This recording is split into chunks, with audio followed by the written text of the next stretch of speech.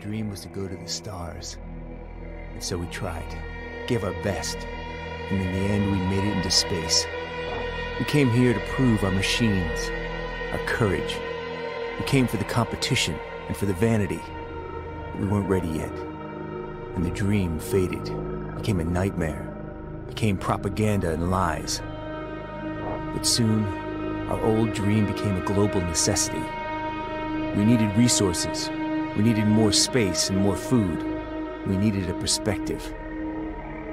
After years of digging in the dust of Mars, the inventors gave us wings, the hyperdrive. Our ticket to not only Venus or Jupiter, but to Messier, to Andromeda, and to a galaxy we call Alpha 1. A galaxy full of bright suns and beautiful planets. A galaxy full of life. A new hope. An alliance of powerful corporations was forged, and Project Genesis initiated. The dream returned, and we became pioneers again. Arcs full of genetic material reached Alpha 1. Their goal? Finding a new home for its cargo, and to initiate a new Genesis for mankind.